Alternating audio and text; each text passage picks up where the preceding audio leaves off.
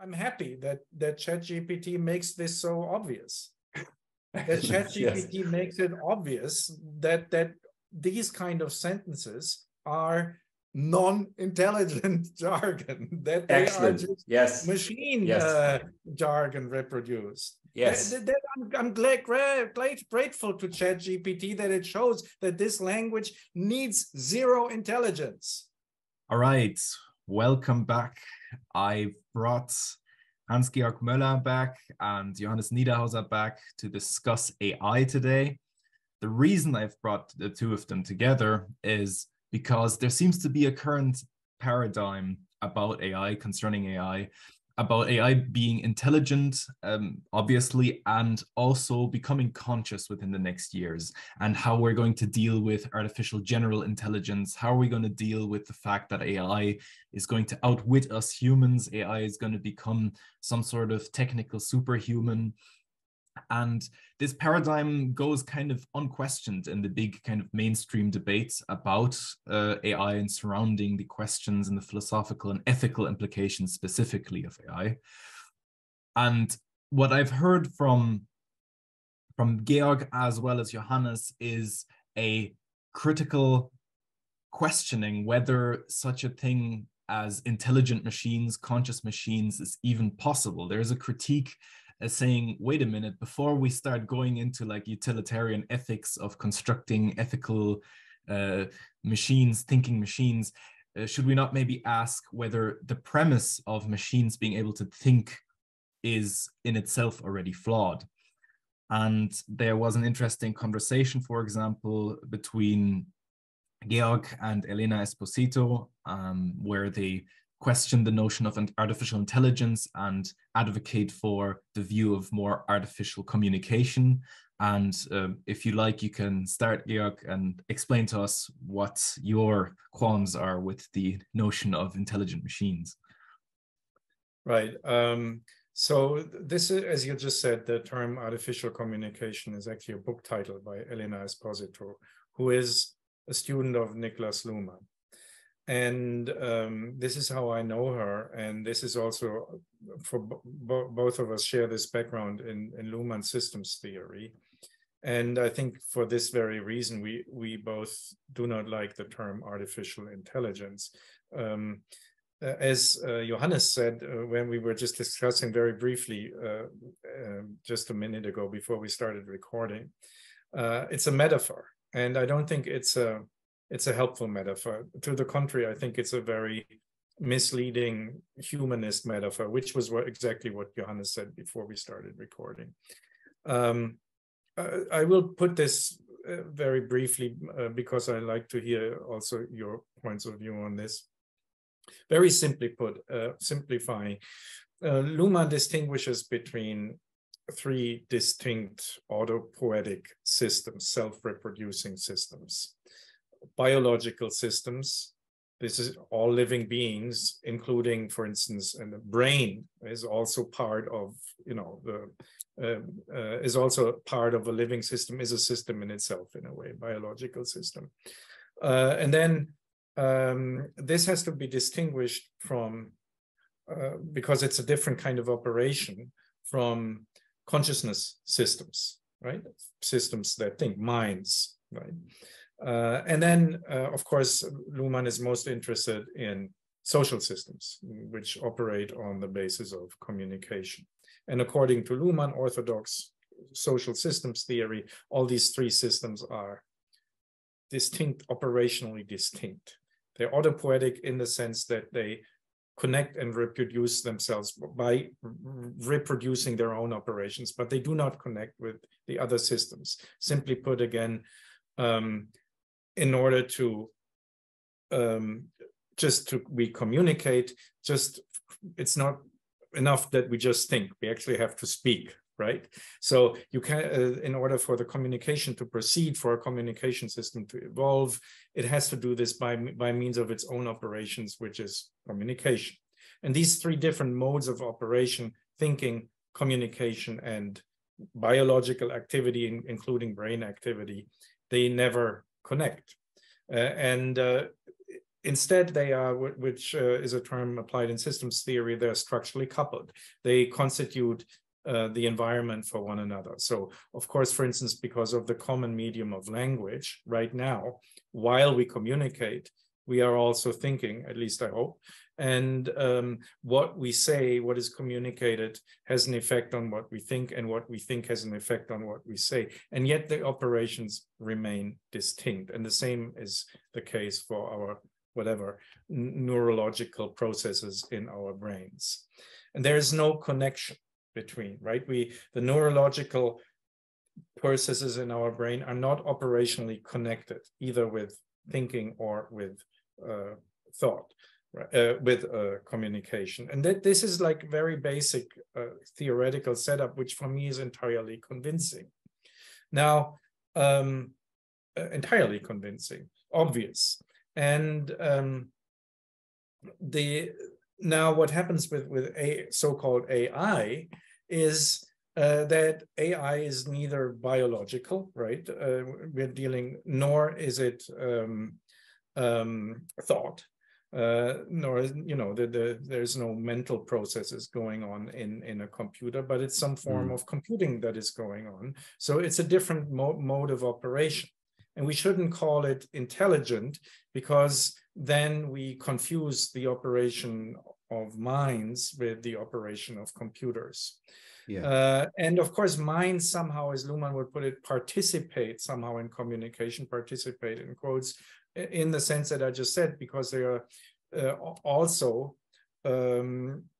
using language as a medium. This is why there is this coupling between communication and minds. We think in language and we communicate in language, so to speak. And of course, computer programs also can,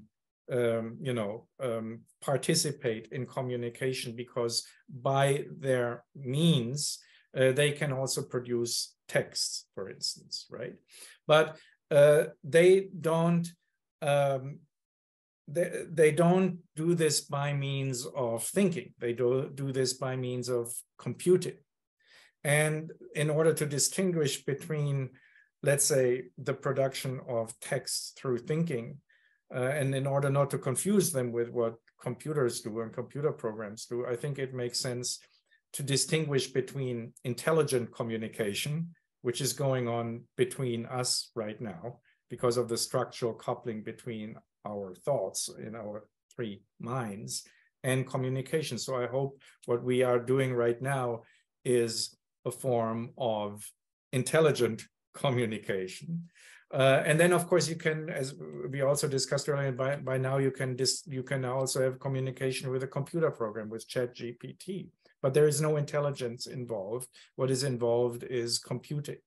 And therefore, this should be called, I guess, very simply, but for a simple reason, it should be called artificial communication rather than artificial intelligence, because there's no intelligence involved. It's a different kind of communication which operates through the structural coupling through to computing processes that go on in computers. So it's I think an obvious conceptual confusion if you talk about artificial intelligence, again, because the term intelligence, at least in its major sense, is associates the intellect and thereby associates the mind. Of course, there are also usages of the notion of intelligence that do not refer to the intellect, but again, I think then this is an unhelpful metaphor. So the difference, though, of course, between these systems, living systems, thinking systems, or mental systems, and social systems, is that they are all between them and algorithms or computers, is that the former three are all autopoietic. They are all self-generating, whereas so far as of yet, algorithms are not, at least not completely autopoietic. They're still being programmed by people who have minds and so forth, right? Yeah. So they're not yet an autopoietic system. But that may well be in the future that they also become autopoietic. But if they would become autopoietic, that still wouldn't make them intelligent. And you can kind of see when you play around with it that what it is noise cancellation. And I think also this, with ChatGPT, I mean, it just keeps on canceling out noise, and it just does its 45 operations. There's no memory, it has no sense of time. And obviously the only reason why ChatGPT is so good is because there are still human beings involved and have been involved, as far as I've been able to gather. So it's not just programmed and now it's done, it's learning everything on its own. There's a continuous interaction also of human beings that change the code and help with, don't help necessarily directly with the answers, but in terms of what it comes up with. There's very good articles, by the way, by Andrew Orlovsky on Spiked Online. He's been following, what really is missing is we need some sort of a Michel Foucault who looks at the genealogy of AI. I'd be really interested if there's anyone out there who's doing this. I'd be keen to know who follows, and maybe could point out where this fallacy or categorical mistake occurs that you refer to, this conflation that we see. And at the same time, I think something I mentioned before the recording, I should say it now too, that it's very often, and I don't mean it as an offense, but it is quite nerd-like, it's very isolated or focused just, for example, on language. But human beings aren't just language, and certainly language cannot be reduced only to the transmission of information either. And at the same time, I think science fiction movies are playing into this also. They are 2001: A Space Odyssey is, for the most part, I would say, also a metaphor. For me, it has to do much with Christianity, with reaching God through hell, actually. So hell is programmed to push towards reaching monotheism, but hell is not necessarily really a computer. I mean, it is in the film, but it's still a metaphor. I think also Terminator is probably a metaphor, and so if that reduction to just language disregarding, for example, the will, or even just our basic drives and instincts, those are completely seem to be out the window in these discourses on AI. And what is strange, though, and this is what Seán pointed out, is you mentioned that there's a utilitarian approach to these questions, which already presupposes that AI is thinking, but now it has to. But there's a weird sort of thing that goes on here. On the one hand, it's conscious anyways, but it still needs to be programmed in a utilitarian way, right? That's a bit odd. So if you say it's conscious, well, then there's no need to program it. You could get rid of all of these ethics programs that you have. You don't need to program. It will come to its own conclusions. So that to me is a bit odd. And I think there will very soon be a new AI winter, basically.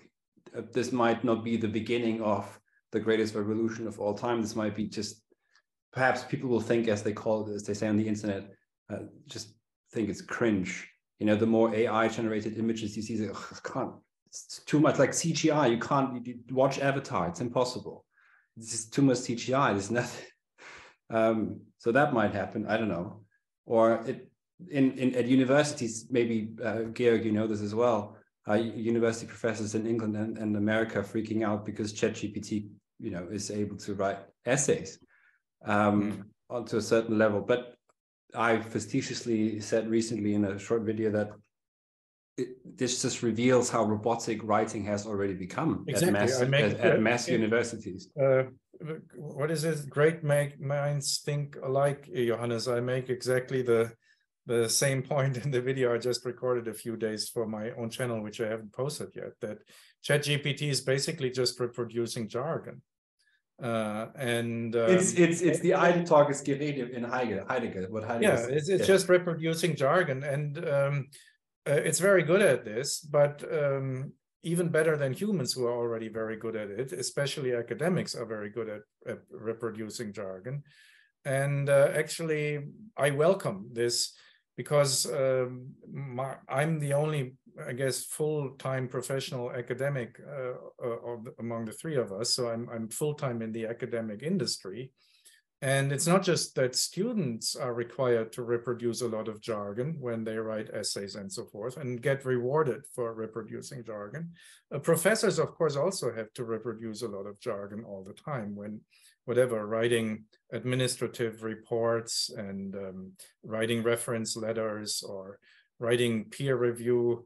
You know that as well, right? When you have a journal for peer reviewed and then you ask someone to write a review for it, and then basically the task is to reproduce some jargon because this is how then the selection process goes, and this is what's expected. And so I think ChatGPT just makes it more obvious that what large part of the academic system basically consists in the reproduction of jargon. So I wouldn't single out the students and scandalize them for utilizing ChatGPT for cheating. I think actually ChatGPT may bring great relief to professional academics because they no longer have to, reproduce the jargon completely by themselves. They can use a very effective tool to help them in the required reproduction of jargon.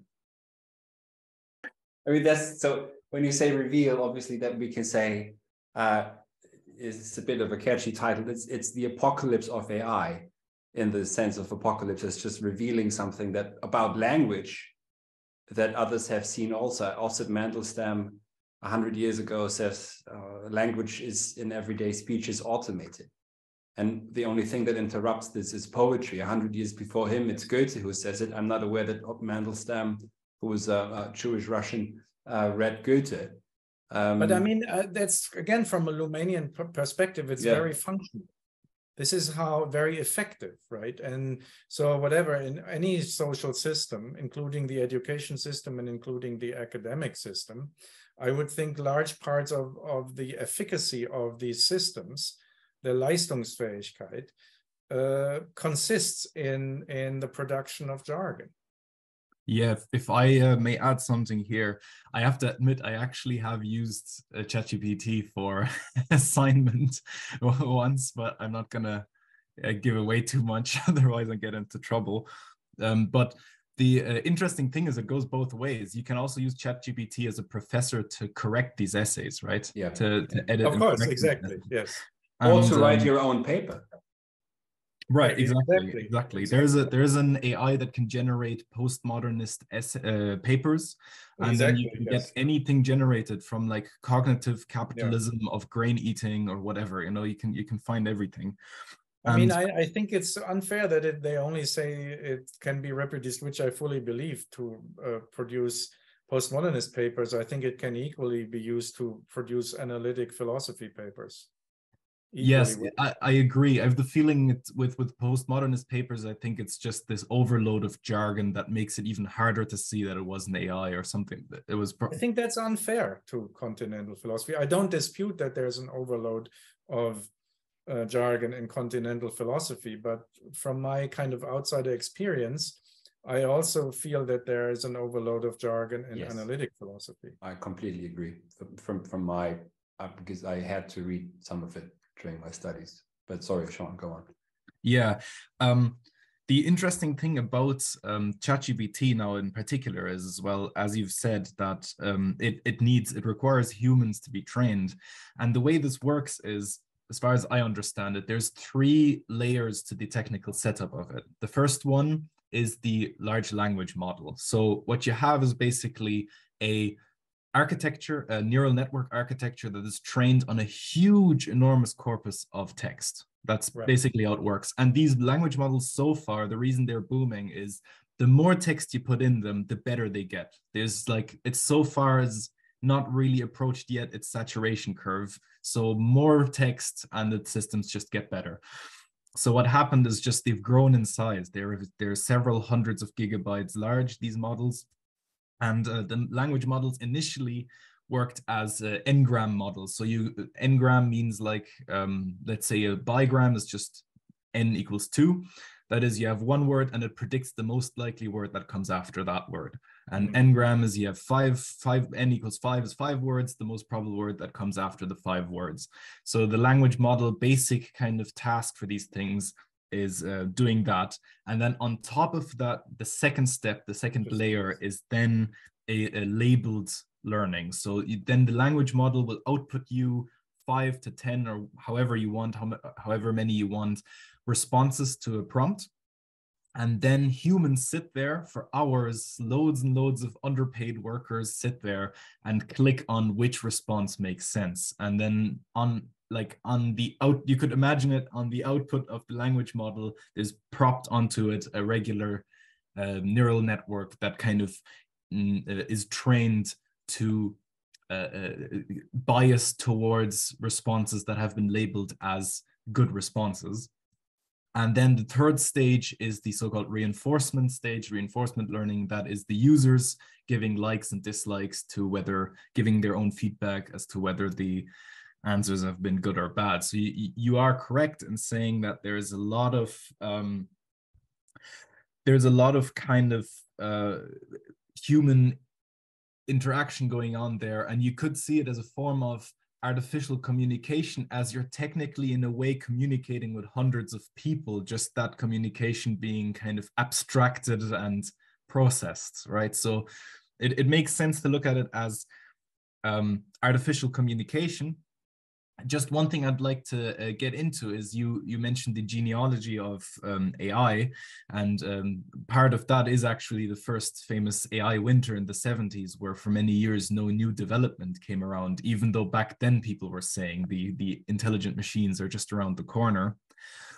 And there has been a bit of a paradigm shift. This natural language processing has been around for a while, but the big boom kind of came around only in the last like 8 years or something.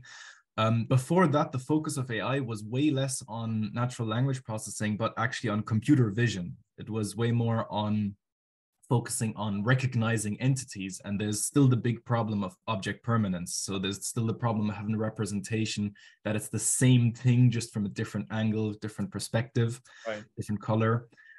And I would say the metaphors that had been used until then were actually not based on social systems. I've just taken notes here, social systems which focus on communication, but been more focused on biological systems, focused on brain activity. So one of the first breakthroughs in AI was the perceptron, was the kind of model that was inspired by neurons in the visual cortex, trying to kind of recognize patterns in visual images and visual data.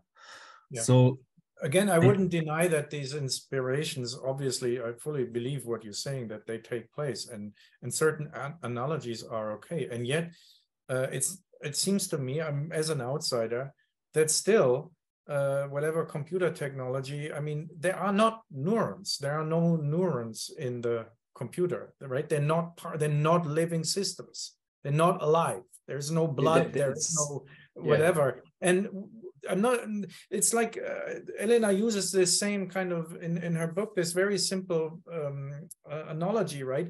When they were trying, to invent flying machines, for centuries, they were trying to basically build an artificial bird. And then the real breakthrough came when you no longer try to just copy a bird, but build a technology that is actually more effective at flying in many ways than birds are, right? There's no bird that flies like 2,000 kilometers in an hour or so. so because they have completely different technology, there may be some analogy, and it's the same with the computer technology. Okay, in some cases they still lag behind, whatever you mentioned, vision of and recognition of objects from different perspectives. But of course, in many other ways, the technology is already just, you know, infinitely better than minds at with big data and so forth, and the memory capacities, simply because they're not neurons, and they're not neuron based, and they're not using thought operations, which as Johannes said, I mean, when we think we have all kinds of stuff, we have whatever, we experience pain, we experience fatigue, we experience boredom, we experience all these kinds of things. We are plagued by all these kind of emotions that are going on.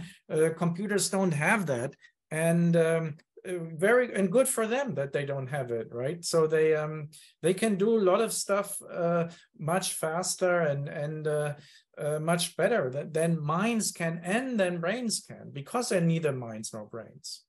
Would you say then that there's like a sort of difference in essence? There's a sort of exactly. like that's a difference in operation.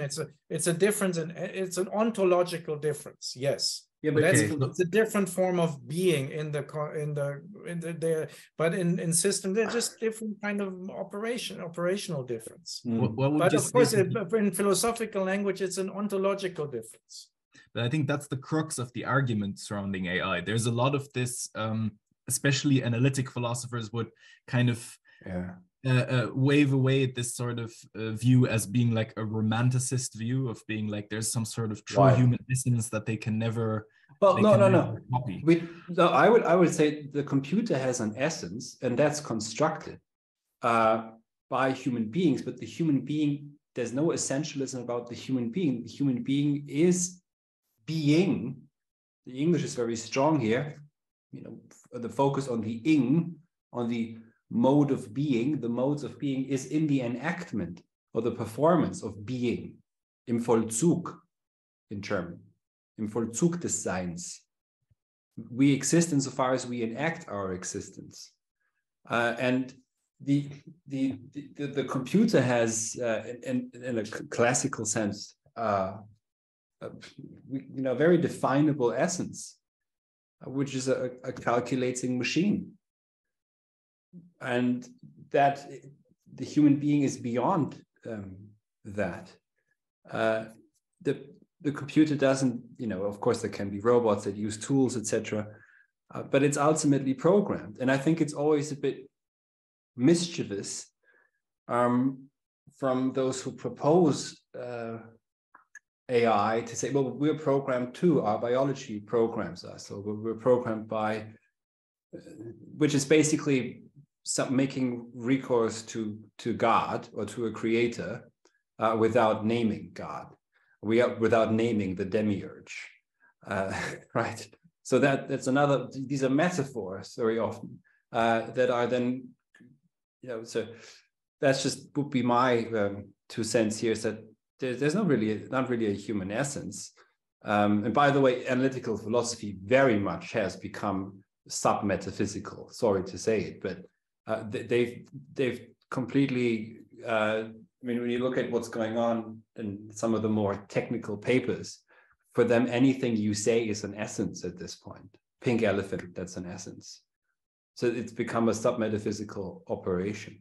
And it's precisely because it has no connection to the tradition, but that's a different story. What I find interesting there is as well that ChatGPT specifically has been largely trained on code. Like, obviously it's been coded, but I mean, it has been largely trained on asking it to provide computer code. And in that respect, it's really remarkably good, because you can tell them in your natural language what you want programmed, and it gives you a sort of programmable code. And I feel like the kind of sense of analytic philosophy is that we try to reduce philosophy, we try to reduce thinking in the form of code, and or like, I suppose Georg would refer to it as jargon in some sense, but it's jargon that's very much tied to the logical way a computer language is built up. And sorry, thanks for saying this again, because now I remember what I actually also wanted to say very briefly, is that this came out of what Georg just said. These are ontological decisions that human beings make. When philosophers of information say everything is information, which is an extreme positing, right? It posits an ontology, and it's basically a dogmatic form of metaphysics. That is an ontological decision that is historically conditioned. And there's a certain blindness to that from those who propose this, I would say. Yeah, I would agree on that part. Just one thing, I'll try and do a form of like devil's advocate here, where the argument wouldn't be that obviously modern analytic philosopher is not much religious and wouldn't argue that God programmed the human in that sense, but they would argue with evolution, that it is sort of a programming that evolved through selective adaptation. Yeah, but that's not evolution.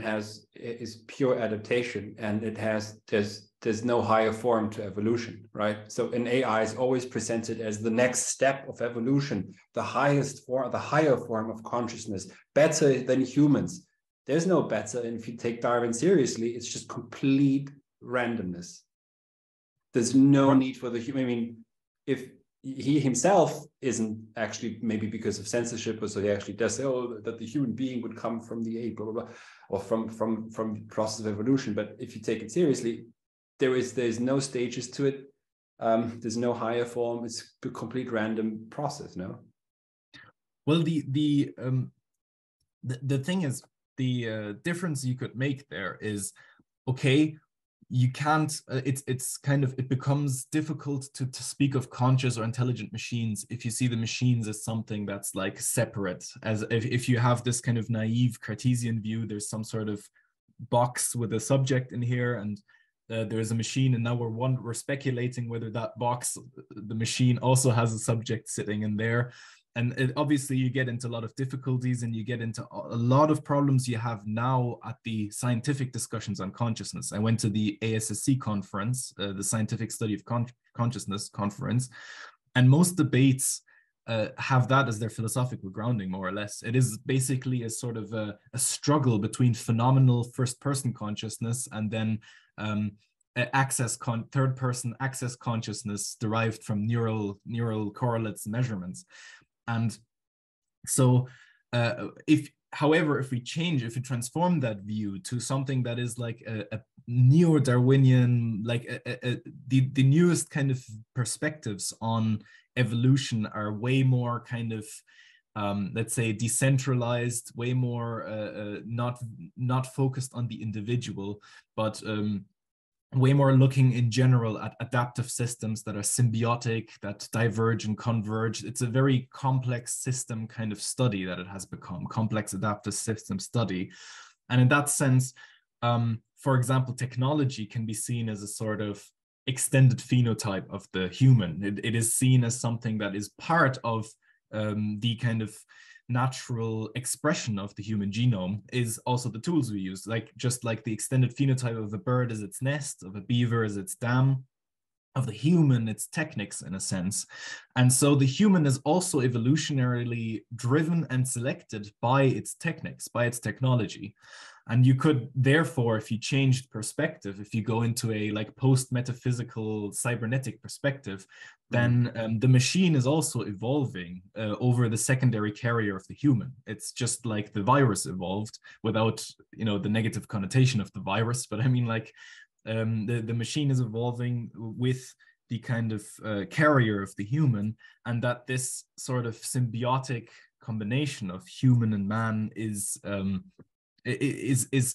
something to shift focus to, and then you can speak of consciousness as a process in a way.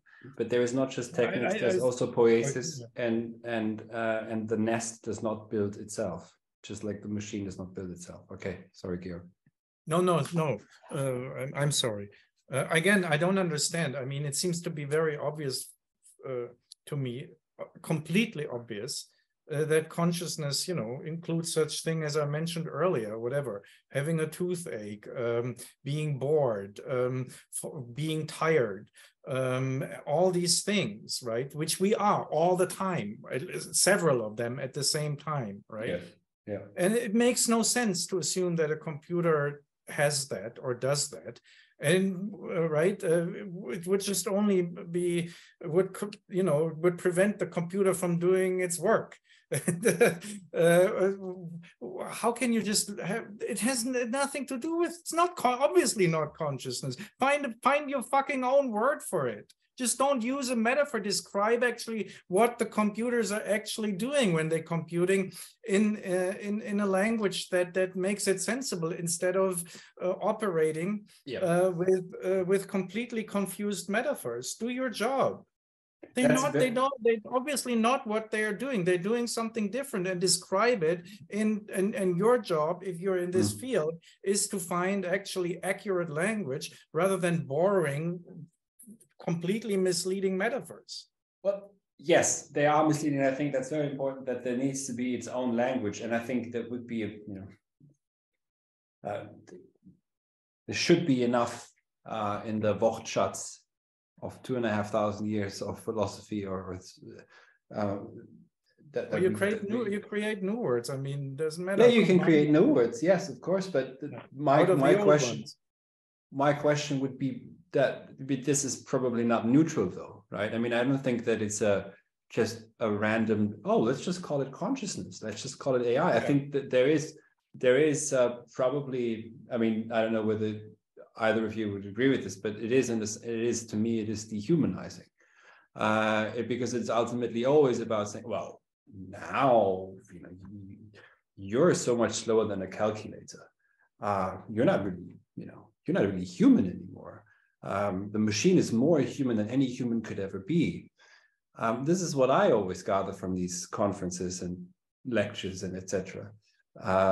And so I don't think it's neutral. I think I mentioned Foucault before. I think there needs to be another Foucault who actually looks at the genealogy of this and the power relations that go into this also. Because once you have these programs out and you call it artificial consciousness, artificial intelligence, whatever you call it, artificial human, you have a massive dehumanization program going. You can tell people that they're inferior, and that to me is what's striking. And yes, they would have to find a new language, but I don't think that it's just by accident. So there's something that not to say that there's necessarily nefarious elements, but it has to do, I think, with power, with political power also, and that to me perhaps would be good to investigate. And on the other side of that debate,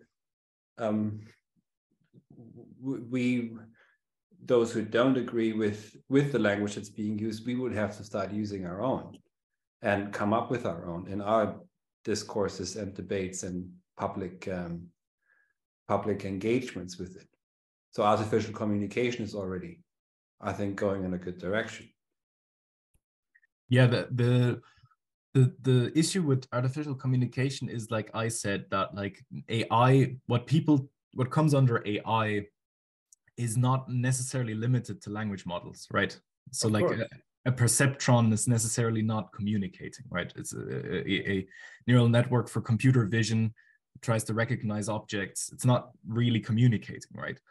And another issue, I would say, regarding the genealogy is probably this sort of attempt to retain a sort of, let's say, rigor and truth within science and technology after having abolished metaphysics, after having abolished a sort of philosophical grounding in which you assume that there is a sort of fundamental universal truth. After you've already abolished that and do not recognize that anymore, yet you still want to reap the benefits of having that, right? You still want to have a form of, let's say, a more truthful, or even without using the word truth, but some sort of measure for this is more scientific, this is more technological. And I think the attempt is there to see, to have, because everything has been more and more become a form of statistical assessing, statistical processing. We kind of want to get to this ultimate statistical processor, the ultimate statistical mind that can discern fact from misinformation. Because these are the terms we use now. Instead of truth and falsehood, it's facts and misinformation, right? And we want to find that which can statistically, through by the ultimate algorithm, assess fact from misinformation, whilst having abolished truth and falsehood from our metaphysical vocabulary, in a sense. And I think that'd be interesting. Maybe we could do a video on that, Johannes, on genealogy of AI and its metaphysics behind it, in that sense. The thing I would mention here as well is that the reason I think also why this metaphor comes about, Georg, is let's take the avatar, let's take the kind of entity that is there to interact, to interface with the user, with the, I mean, these AI systems are in the end there to be deployed in social media, in different kind of technologies, consumer products. That interface that you can communicate with is kind of becoming increasingly capable, especially now with ChatGPT having the breakthrough. It's becoming increasingly capable of communicating in a way that the user can act as if they were interacting with a conscious entity. They can, right. They can act, they can speak or chat with that avatar in a way that they can chat with their friend. Yes. And people like us, like I kind of fundamentally agree with you, the perspective of you, of Georg and Johannes. We kind of have to assume that there is still a difference between talking to your mother and talking to this chatbot, but that difference somehow we cannot really analytically kind of show it up. Well, I think the difference again is like super simple, because the chatbot actually doesn't think, it computes. That's a difference. Yeah, but how would a person, a human, be able to prevent themselves or prevent itself from falling into the trap to mistakenly assume it's a conscious human? Well, is that the danger? We make all kinds of mistakes also about humans, right? We think someone is friendly and they're not, and right? I don't understand that question. Of course, we can make mistakes all the time. Yeah. But and we can, yeah. But this, yeah, you can whatever you go outside and you think it's a tree, and in fact it's a person or something, or the other way around. But I suppose that leads to the, like, I think crucial question when people discuss these things is, what is the actual danger in what is coming up with these technologies? Would you say the danger lies in exactly that like these things, it's silly to assume that they're conscious, yet a vast proportion of the population assuming they are conscious exhibits an enormous danger? Would you say that? I don't really think so, to be honest. What would you say, Johannes? If I understand the question correctly, yes, I think that is one of the dangers, because then you have that categorical mistake that's being made inside the holy halls of academia and these research units now being spread across the globe. And you now, have the people maybe, start a relationship with ChatGPT or so, and think that they are talking to someone, in quotation marks, and that could be a tremendous issue. On the other hand, because you mentioned social media, when you look at some of the most successful Twitter accounts, or just not extremely successful, but those who build a business on Twitter, very often what they spread there is quite often also just really almost automated some sort of I don't know, motivational quotes for the day, which could also just be written by a bot just as well. So I do think that that's dangerous, but I also think that this moment really reveals something about language and the structure of language itself. Georg? Well, I mean, I'm not really, maybe the difference between my position and yours is that I'm not like as humanistic, maybe as at least what some of the stuff that Seán said sounded somewhat humanist, which is fine. I'm just not coming from that perspective. So I do think, as I said at the beginning, there is a chance, and I think even a likelihood, that these computer programs may become autopoietic systems. And then this will be a huge game changer, I think. And I don't think it's either bad or good. And I think if that happens, it will just change, how we think. It will challenge also in a co-evolutionary process, the evolution of thought, right? I mean, whatever, like in the beginning of evolution, earlier stages, there was only life, and then later came consciousness, and then there came society, and then now we also have maybe a fourth autopoietic system in the form of these programs, and this will be like an evolutionary. And I do think that there will be great changes to what it means to how thinking evolves. But I don't think it will replace thinking. I don't think it will connect with thinking. It will neither replace thinking, this technology, nor will it replace thinking. It will challenge thinking, just as whatever the emergence of consciousness didn't replace or didn't connect in a direct way or eliminate or merge with the reproduction of biological life. I think the world will become more complex. And instead of having, so to speak, 3 major ontological dimensions, we will have 4 ontological dimensions in the form of, in the future, we don't have them yet, but it's possible. We have autopoietic computers, but I don't think the they won't merge with either bodies or minds or society. But they will have a major effect on the further evolution of bodies, of minds, and of societies. And so what it means to be human will be completely different in the future, because we're no longer living in a, so to speak, 3-dimensional world, but we're living in a 4-dimensional world where we have 4 autopoietic systems, 4 autopoietic realms of being co-evolve. And I think that will be a big change. And therefore, I think also what it means to be human is likely to change. But I don't think it's either good or bad.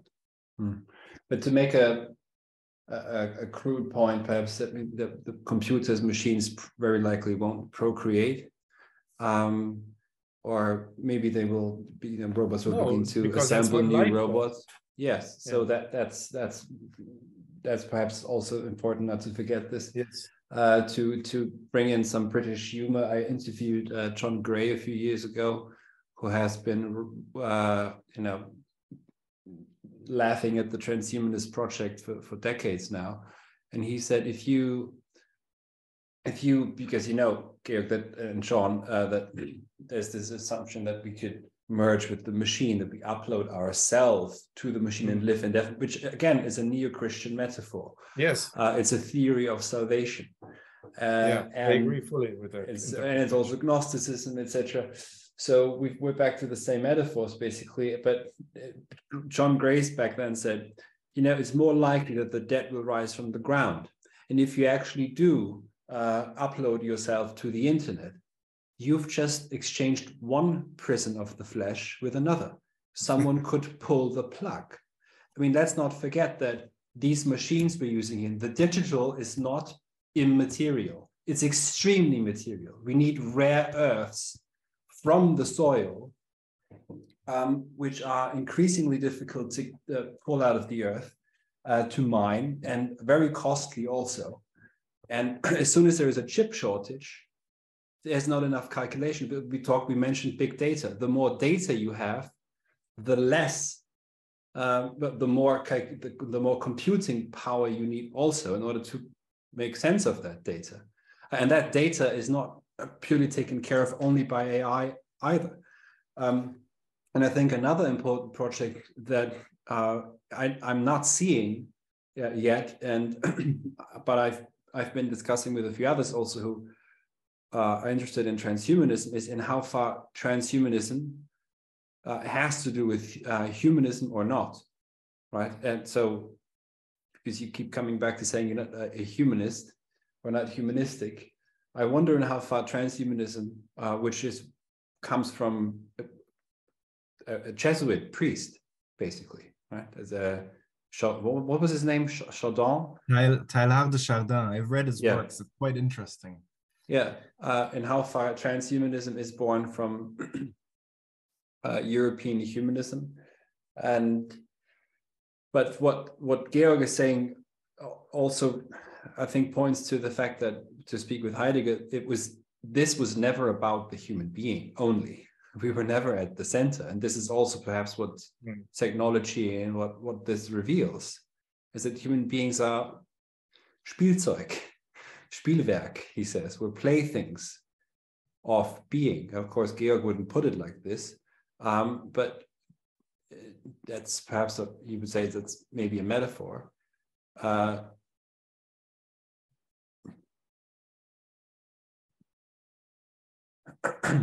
Yeah, of the plaything. Yeah. Interestingly enough, the ideas of Teilhard de Chardin are not too different from what you've mentioned, Georg. He does speak of layers in the geological development of Earth, and he says there's like the biosphere, and then there's the noosphere, and then there's kind of, you could say now, the emerging technosphere. And he was famously like promoting evolution within a Catholic framework, which was rejected by the church.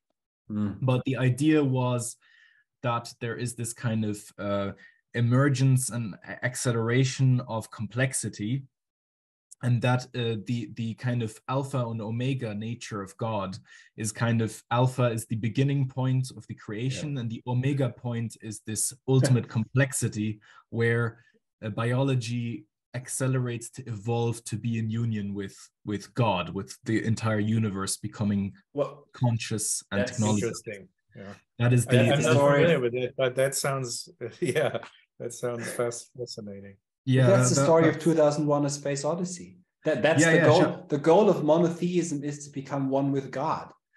Right. Yeah.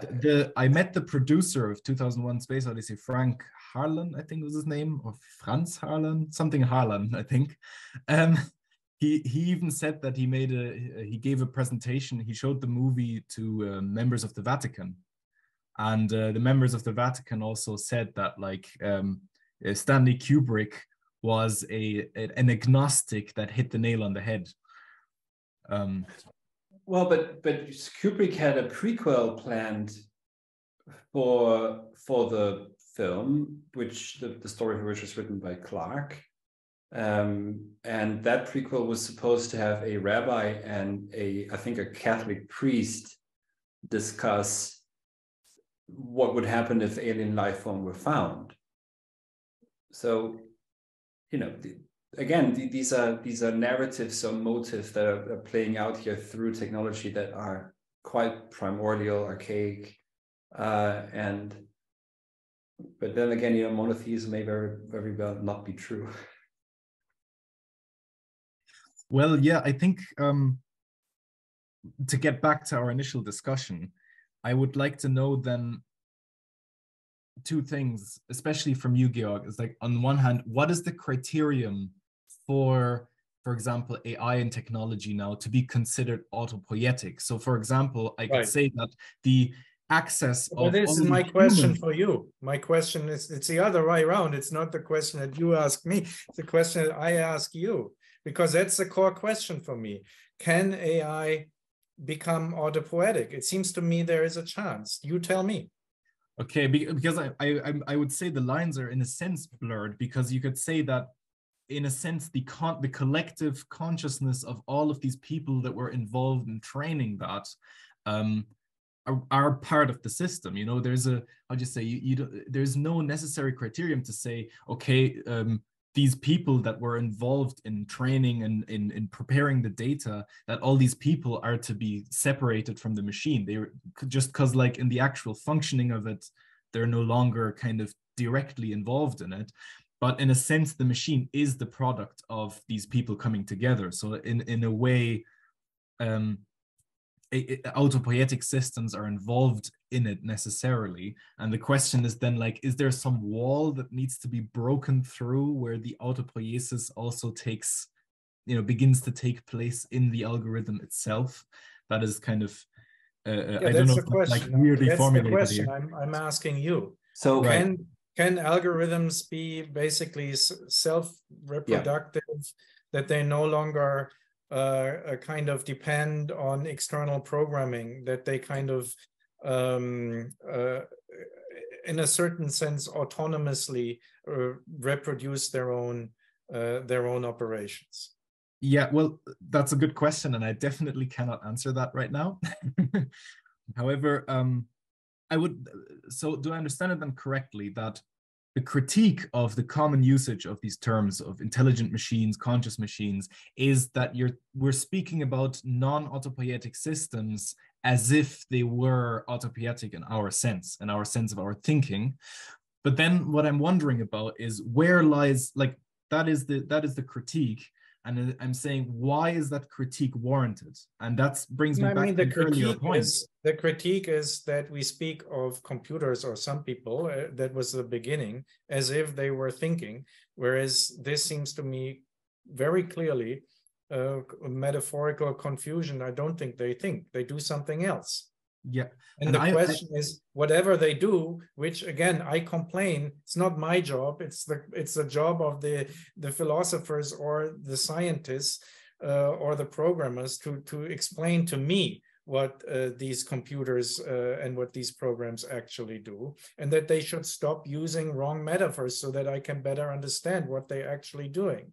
And they should explain to me, people also like you, Seán, because you're in computer science and in this, you should explain to me why or why not these machines are likely or unlikely to become autopoietic. Yeah. So but the way I understood that was that, like, if we don't do that, if we just keep going the way it is now, that's how I understood what you said in regards to this, that we will run into the risk of assuming intelligence and consciousness whilst there is none, right? Correct. Yeah. But when I brought that up, that's what Johannes also said. That's the major discourse, which seems to be somehow obsessed with this vocabulary. Right. But like you're correct in saying that we often, like, mistake things. You know, we mistake a human for a tree or whatever. We mistake someone's voice for someone else's voice.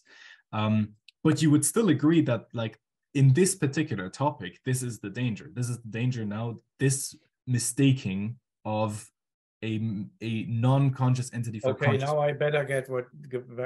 Sorry. Language is not just transmission of information. We just saw that, right? Yeah.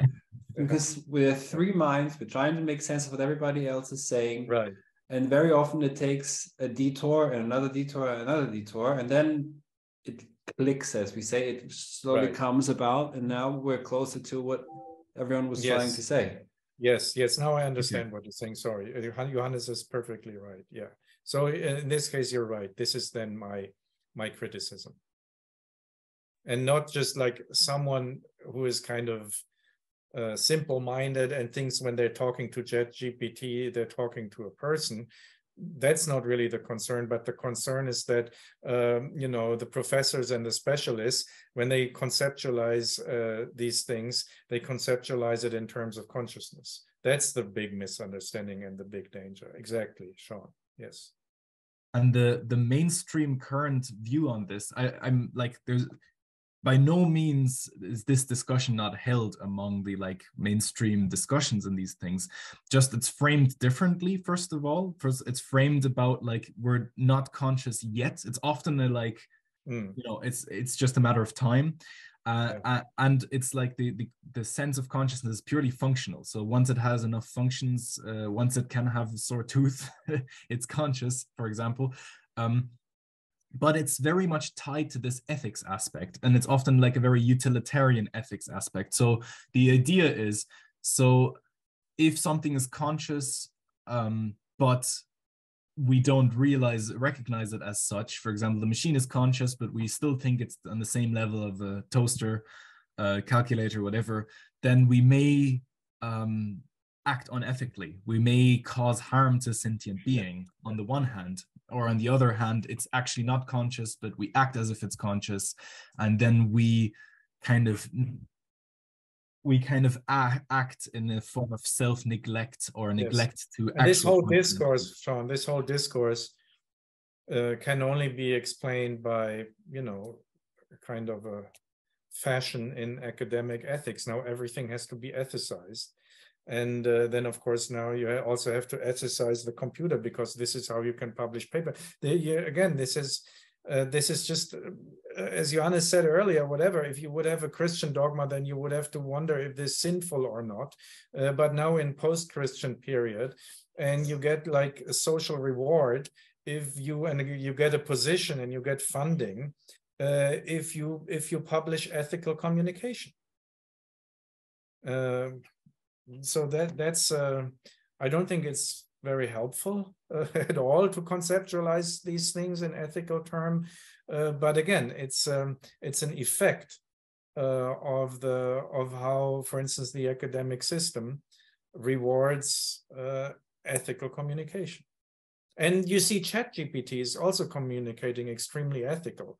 Like, I have made all these experiences, and it gives you all this ethical jargon back, right? Which is put there by these ethicist professionals who are supposed to ethically supervise ChatGPT. So it's in effect a terrible machine of reproducing jargon.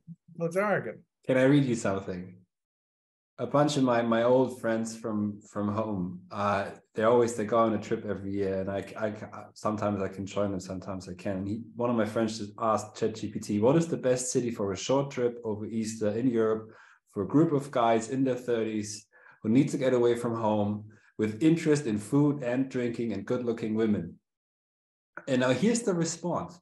I'm sorry, but I cannot provide a response to your question, as it is not appropriate or respectful to objectify or stereotype any group of individuals based on their gender, appearance, or interest. It's important to respect people's rights and dignity. It's just jargon. I got the exact same thing, and I'm talking about it in my video. I have very similar examples. And that's the result of this ethical approach to in the profession. The result is precisely what Johannes just read out. No, but not only that, I think the danger in that. And it's a mirror. Also... It's a mirror. It shows it shows the idiocy of ethical jargon. And I think there's. I'm happy that ChatGPT makes this so obvious. That ChatGPT makes it obvious that these kind of sentences are non-intelligent jargon. That they are just machine jargon reproduced. Yes. I'm grateful to ChatGPT that it shows that this language needs zero intelligence. Thank you. I think I'm also glad for that example. I have to add something here, though. A lot of this jargon is post hoc censorship. So a lot of these language models, you have to remember, in their raw form, do not get released to the public because they're too crass. You know what I mean? So a good example is I asked them about the Unabomber. You're familiar with Ted Kaczynski, Georg? Yeah, vaguely. I asked if you ask ChatGPT, of course they'll say we do not. It's not good to reproduce ideas from a mass murderer. That's unethical, etc. Yeah. Whatever. If you ask one of these more primitive models that don't give good sentences, good structure, if you ask them, some of them will say he was righteous. He should have killed more people. Yeah. So, You could get this. I also, a friend of mine made similar experiments, and they used to work, and now they got censored. So that's yeah, I already knew that. And that is the problem as well, I think, because it's a small group of people who mean well. I'm not going to attribute any malintentions, but it's a small group of people that I'm willing to attribute neither. Right. Neither good nor bad neither bad nor good intentions. Okay, let's agree on whatever intentions. They are a small group that is interested, you could say, in the PR of the company making these models, right? Exactly. You don't want there being screenshots everywhere about it Exactly. telling you how to dissolve a body and whatever. Exactly. So you have a small group of people, and they have their own biases, their own views, and those will be reproduced in a program, however, which is used by millions, perhaps as a replacement for their own thinking. So Yes. it will have quite a strong, Well, I would say, that's homogenizing already effect. taking place. That's been taking place forever. Without ChatGPT. ChatGPT is just reproducing it and making it obvious. It makes it obvious to those who can think, and I'm very sorry to be Nietzschean, the rest have never met it. When you type, I mean, Google is unusable at this point because everything on Google is search engine optimized. So whatever, you know, if you're looking for the new best tool, so I need a lot of machines, I need cameras and everything for my filming. It's impossible to find anything on Google because all the articles you find that recommend something, they're basically just written to make it high up on Google, and then they all recommend the same camera because they're all affiliate links to Amazon or some other thing. So you have no idea there's not in any sense any kind of and the major public is not just blogs that do it like that, the major publications do it like that also because they also make money off of Google search and Amazon and other affiliate links. So you've had what I think some people call dead internet. I mean, you type into Google what is, it usually ends the sentence with what is the meaning of life. So people apparently have been looking for the meaning of life on Google for quite some time. And then you get all sorts of banal answers. And those banal answers before were mashed, copy pasted together. That says something about our time also. And I mean, it's really revealing about, I just wanted to second what Georg said again, is revealing about language, about our time and about the structure of language, and something that Heidegger, I guess, would call the uncanny of language. And that is now coming through, but we shouldn't think that ChatGPT or other tools give us objective, true knowledge, of course, at the same time, right? But not that exists anyways, but that's a different story. Right. I think that was a good point to end on, right? Thank you, everyone. Yes. It's good. Thank you for joining me.